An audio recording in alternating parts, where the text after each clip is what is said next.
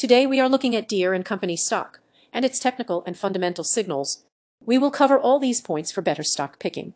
Deere Company closed at $408.33 with the increase of 0.16% in the last trading session. Let's look at today's trend indicators. The moving average is bearish. Technical indication is in downtrend. And overall daily trend for the stock is in very declining trend. Looking at weekly analysis, the weekly stock trend is in positive trend. Today's market is indicating greedy emotion in the public sentiment.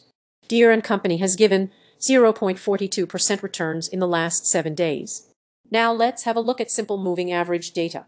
5-day average for Deere Company is moving with 408 towards bearish indication. Let's have a quick glance at fundamentals.